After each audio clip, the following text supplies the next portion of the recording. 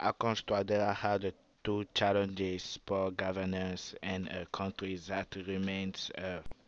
Hi guys, I wanna talk to you about the first thing, Archange Tuadera. First thing is the president of the Central African Republic, professor of math at the University of Bangui. He is a great man. Most people like him for just making peace in our country. Akash Twadera became the chancellor of the University of Bangui in 1999, and then he was also the prime minister. After that, he makes his election to become president in 2000.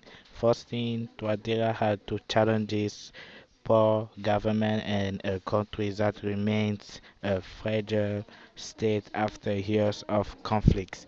The capital, Bangui, is religiously polarized after fighting and became divided along Muslim and Christian.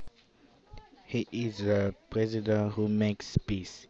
Mr. Twadera thought how the campaign was portrayed by supporters as a peacemaker. He can bridge the Christian Muslim divide and boost the economic.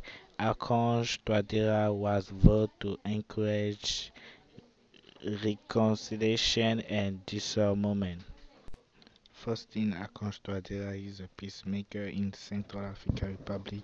He is very important because before he became president, people used to kill Muslim and Christian. Mr. Touadéra made great effort